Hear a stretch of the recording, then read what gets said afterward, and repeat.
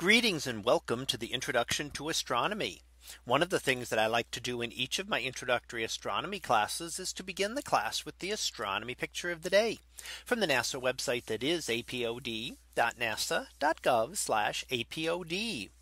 And today's picture for May the 21st of 2020. Well, it is titled Phases of Venus. So what do we see here?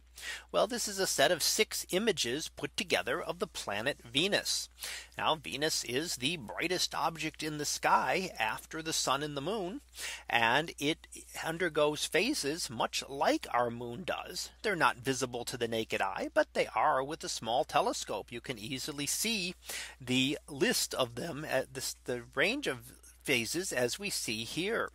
And these were taken between February on the bottom here and May 14th up at the top. And you can see that over that time, Venus has been doing 2 things.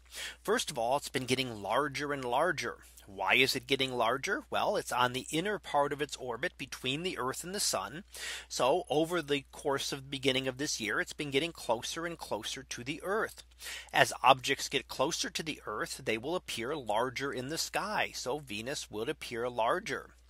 The other thing that we're seeing is that it's becoming much more of a crescent phase. It was about a quarter phase back in February, and it is now becoming a very thin crescent.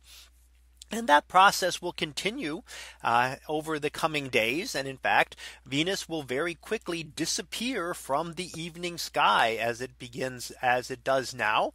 And beginning in June, will very quickly reappear in the morning sky.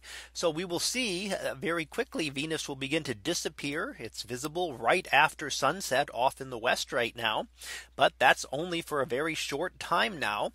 It will then undergo what we call its inferior conjunction.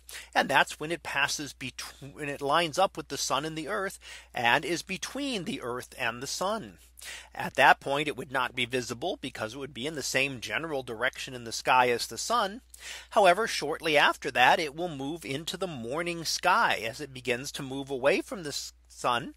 And we would see this pattern in reverse, that Venus would be a very thin crescent and would then slowly thicken over the coming months and also begin to shrink as it moves away from the Earth. So we would see this process in reverse going on. Now, the phases of Venus were observed by Galileo with his telescope back in the early 1600s. And this was one of the first demonstrations that something had to be orbiting the sun. So we knew that Venus had to be orbiting the sun, because did Venus orbit the Earth as it was originally thought that the sun and the planets and everything orbited the Earth, then we would never see the complete cycle of phases. Venus would always appear as a thin crescent, and finding that Venus does not, that it appears as a quarter phase and even up to a full phase when it is on the opposite side of the sun, demonstrated that Venus at least must orbit the sun.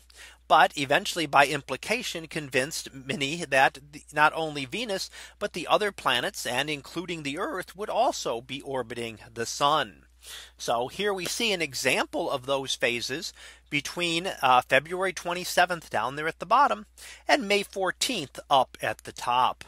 So that was our picture of the day for May the 21st of 2020. It was titled Phases of Venus. We'll be back again tomorrow for the next picture. So until then, have a great day, everyone, and I will see you in class.